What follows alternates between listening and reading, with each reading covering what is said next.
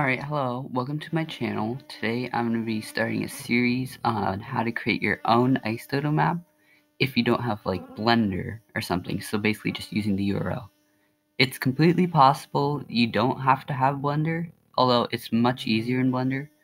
So to start off, the first thing you're going to want to do if you're completely new, you want to join the Onionfist studio, and once you've done that, you're going to scroll down all the way to map making, and in the maps making section you go to map making overview, and then you're going to scroll all the way up to the top and then click on and open up in a new tab the ice Dodo docs.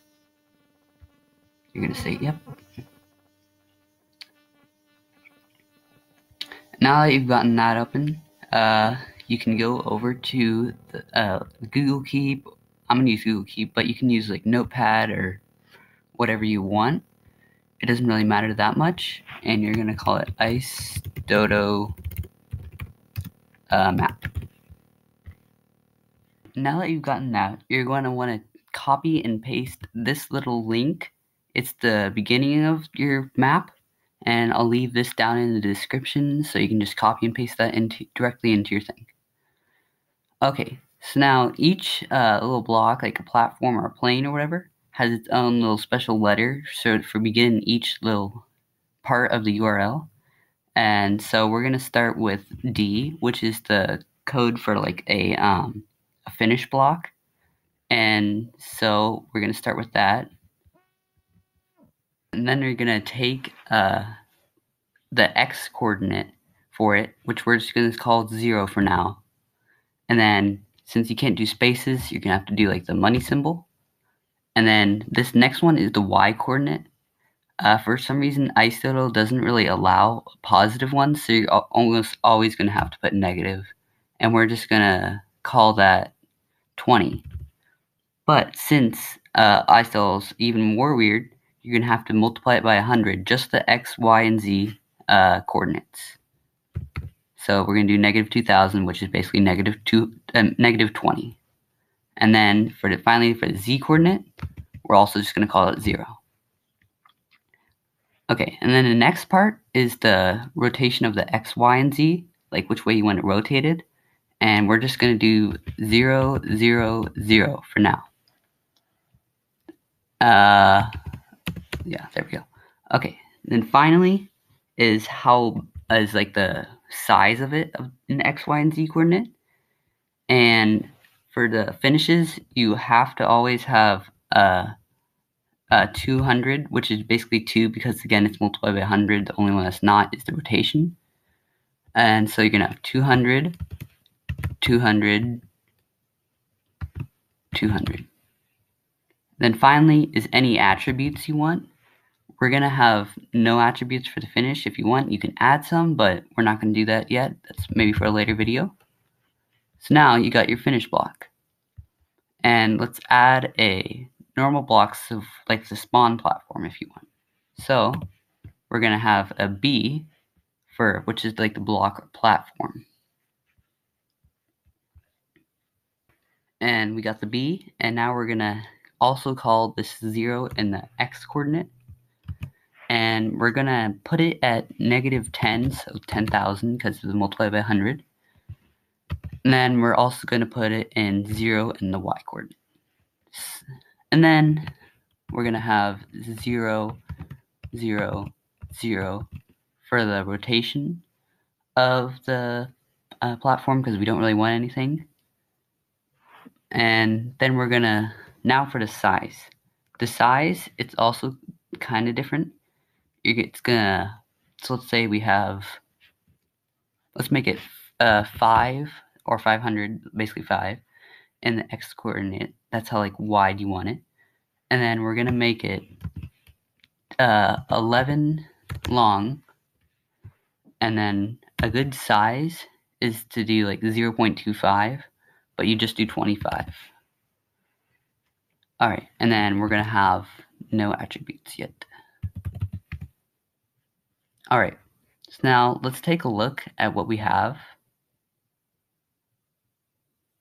As you can see, we have a platform and a finish.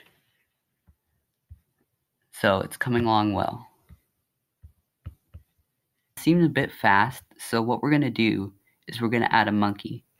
What monkeys do basically is that they take whatever effectors you want, like speed or turning or like background color or whatever, and they apply it for the entire map.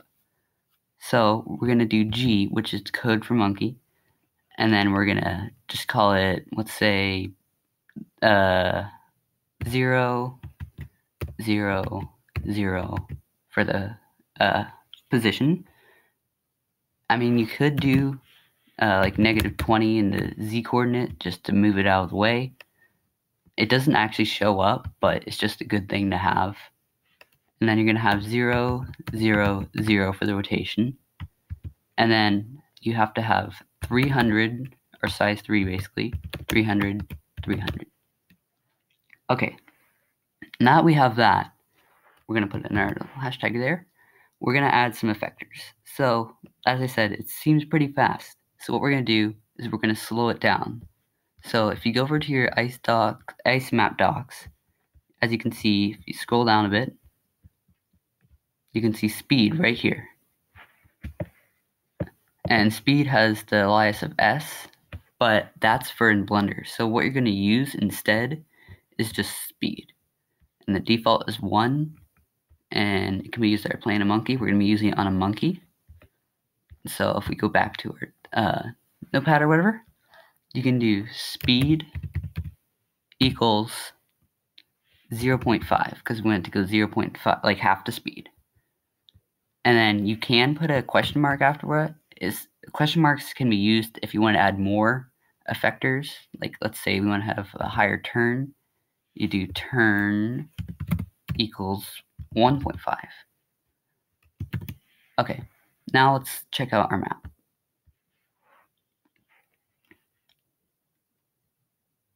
It's a lot slower. We can move around. Okay, so now we've got that key right here, and you can copy it all the way up to the none. And then you can just paste it. Let's add another one. So now we got another pasted one. But it's in the exact same spot. So let's change that. Let's change the x coordinate to, let's say, how about 3? So let's call it 300. And then we're going to -15. It's like 5 more. So, and then now we've got that. Let's maybe turn it a bit. And so let's try turning it in. So we have this is our Z coordinate. So we got the X coordinate, Y coordinate, and the Z coordinate. Then here's our rotation. So it goes to the X and Y and go all the way to the Z. The coordinates are like degrees, but aren't actually accurate. So it's a bit confusing. You maybe got to kind of play around with it. Let's just try 50 for now. And then once you got all that, let's try it. As you can see, we got a little platform going this way now. But if you wanted to make it smaller, because the last platform seemed a bit big, so you can go over to your second one. You can find it. There's Z coordinate. There's that one. Let's change it to 1. And then let's maybe move it a bit more. You can kind of play around with it however you want. Do whatever. So let's try that. There. Now we got a small little platform going this way. Let's say we wanted to move the finish over there. It's also kind of weird because you can't really tell where anything is. You can try. Let's maybe call, let's say 700. And then let's move it a bit back, like -25. And let's try that. See, so now it's over there. So it's basically kind of like trying to figure out where it is. And that's a lot about if you have to use a URL, it's kind of what you have to do. And so, yeah. So let's say we've done a few blocks, and now let's try to add like a cylinder. So you can again just take your platform one and copy it. You can do whatever you want. I'm just gonna take it again and copy and paste. Alright, but right now it's gonna be a platform, so we're gonna want to change that. So you're gonna want to use a capital E. E is the thing for a cylinder, and if we open it up, you can see that it's not there. That's because it's not showing up yet, because it's really small. So we're here at the Z size, and let's try making it 200. And then let's say we want to make it, let's say about 500, or just like 5, and then 200. Unique things about using the URL instead of using Blender is that in Blender, it takes the X and the Y coordinate and it like makes them the same. Let's say if you have a 200 and 500, you can't do that in Blender. It like autocorrect it to like 500 and 500. So if we open this up, we can see that now we have a cylinder right there. See how it's like different sizes? And so now we've gotten that. Let's maybe like make it 200 because it's easier. And then this also has a 50, which is the rotation of the Z. But let's say we want to make it longer, and so we're going to change this to like 800, and we're going to rotate it in the X coordinate. So maybe let's try 90. So let's open that up. As you can see, it wasn't the rotation we wanted, but now we got a taller cylinder. So again, it's all kind of about like finding out where you want to do it. So let's try the Y rotation.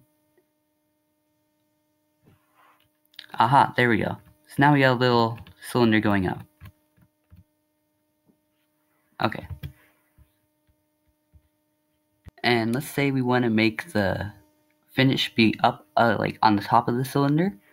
So we can go over to it, start on our X and our Y and our Z. Since we made it about 800, but since it was slightly tilted like upward, we're going to try maybe 600, which is just 6. And if we go up there to if we open up our link, let's see where it is. As you can see, it's right there. So, just a little optimization. You can make it like a little bit higher since it was a bit low, but you can do whatever you want. Cone. So let's take our base building block, let's say, and let's paste it in. And now, since we're doing a cone, you want to change the B to a C. Like the C is for a cone. And maybe let's put it at negative 12.5. So 1,250. And then we want it to have, that's in the Y coordinate. For the Z coordinate, like up and down, we want to have it at 0.25 or like 25 since it's multiplied by 100 again. And that's so that it doesn't spawn inside the platform, like the spawn platform. It's okay if it does, doesn't really matter, it's just, it looks better. And then we don't want, since cones have a thing of 1, you're going to have 100 for all the sizes. Set that real quick. Alright, now you've gotten that, let's take a look at our link. See, now we got a cone there. And if you hit it, obviously you die. So you gotta kind of avoid it. Make it up to the top. Once you have your own map, it can be completely new. It doesn't have to be anything too good. You're gonna take all of it and copy it, and then head over to tinyurl.com. And once you're there, you're gonna paste your link in there, and then make your tiny URL. It's gonna make it for you. It's gonna pop up over here. And then once it pops up, you're gonna go over here, click copy, and then head back over to Discord. And then if you scroll back up to the top in the channels, and you go to bot commands. You're gonna do /apply mapmaker. I'm restricted from applying because I already applied and I'm already a mapmaker. But for you, it's gonna send a message to you in your direct messages, and then it's gonna ask you some simple questions like how often you are online and things like that, and like why you want to make maps. And then eventually it's going to ask you for your Tinyurl link, and that's where you're going to paste in your link.